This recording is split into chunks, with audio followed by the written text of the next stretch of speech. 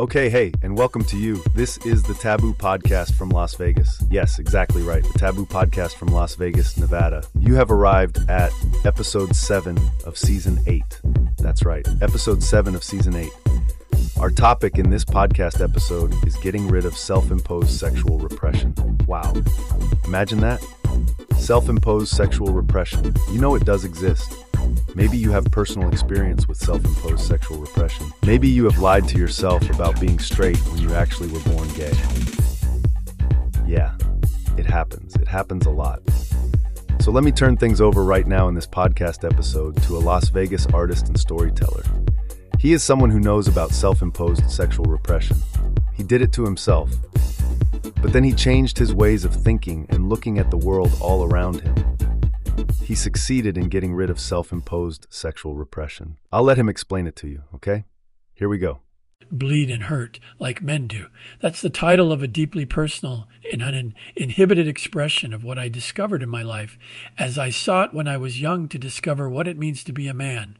That title represents a declaration.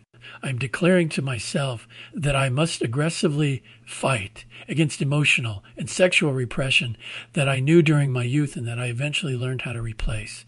So what did I replace it with? I will tell you. I made a deliberate choice to become a renegade artist and storyteller to fight against what had been my emotional and sexual repression. Very simple. I am known as a rebellious renegade. The word renegade is an apt description of me because over the course of my life, I chose deliberately to break with and separate myself from established customs and traditions. This choice to be different started when I was a boy.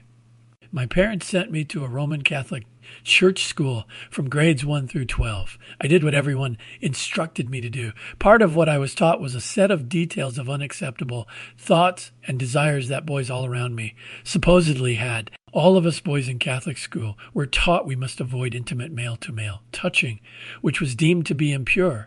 Masturbation, touching yourself in an impure manner, was deemed to be a sin for which you would spend eternity down in the fires of hell after you died. The nuns and priests also taught me and all my fellow male classmates that sex had to wait until we got married. We were taught absolutely nothing in Catholic school about sexual attraction, which a male might feel for other males.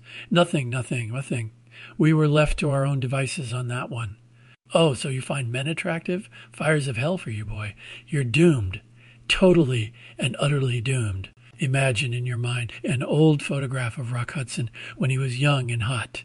Any Roman Catholic boy who looked at pictures of Rock Hudson and then went ahead to touch himself in an impure way would earn a special place in the fires of hell.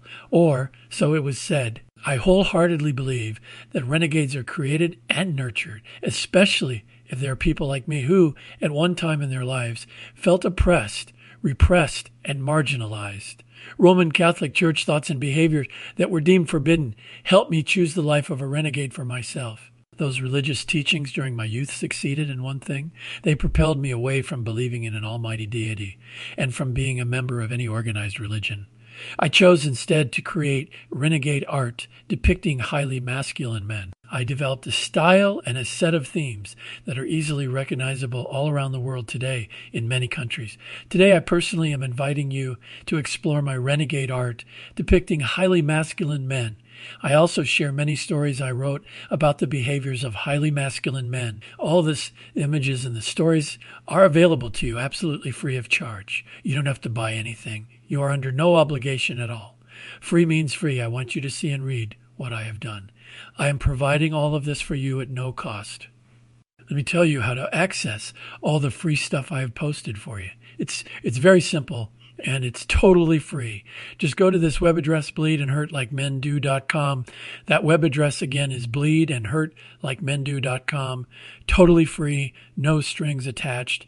I just want to share all this stuff with you today, right now. Go to this web address, okay, bleedandhurtlikemendo.com. That's bleedandhurtlikemendo.com. I know you will have a great time there. Very good time, not kidding at all. Well, there you have it. This was the Taboo Podcast from Las Vegas, and you heard episode 7 of season 8. Our topic in this podcast episode was getting rid of self-imposed sexual repression. Can you pray away the gay? That's what many people in organized religion will assure you. They're not telling you the truth. Instead, you can learn to accept who you really are and see all the good stuff which the Las Vegas artist and storyteller posted for you, free of charge. I will tell you how you can do that. Just go to this web address, bleedandhurtlikemendo.com. That's bleedandhurtlikemendo.com. Free access, nothing to buy, just have fun. Thank you for listening today to the Taboo Podcast from Las Vegas. Be sure to tell your friends about what you heard here today on the Taboo Podcast from Las Vegas.